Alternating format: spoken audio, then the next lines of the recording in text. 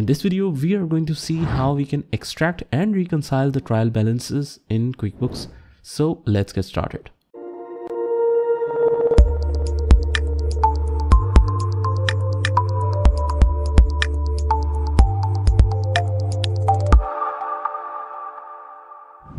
Now that we have completed our all entries, let's move on to the first report, and that is the trial balance that we need to check for this company. So to extract the trial balance report, I'll head over to reports and click on account and taxes and go to trial balance. And it's by default set to last month, but I'll change it to all dates. So in case we have made any date mistakes, it will still show all the balances here. So the balance for it is 10922,419. That is what I remember. So we can check here that this is the same. And if you want to remove these ledgers which have the zero balances, I can just customize the report and go to advanced area and click on non-zero. Select non-zero for both and click OK. So this is the finalized report, guys. I'll attach this one with the link of this video so you can check yours with it. Just check ledger by ledger if you have made any mistake or your balances are different. Now, if you want to save this one as PDF, I'll go to the print area and click on save as PDF and write here the name and click save. We can also export it as the Excel sheet. Now, how will you audit this balances?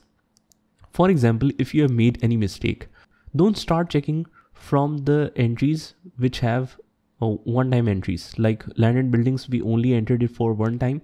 We don't have frequent transaction in that ledgers. So whatever ledger have frequent transactions, only check that once. So for example, you will check account receivable, accounts payable, inventory, and banks. So if that becomes correct, then every other entry will automatically correct itself. So for example, if you want to see the balance of a particular ledger and you want to see all the entries, just double click and you have to manually confirm that each entry is showing fine according to the accounting treatment.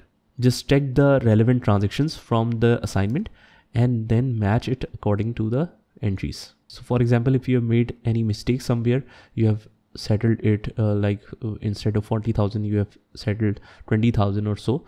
So you can double click again and you can make the corrections to it. So the main key areas to check is account receivable, account payable, inventories, and cash and banks. This should solve the problem.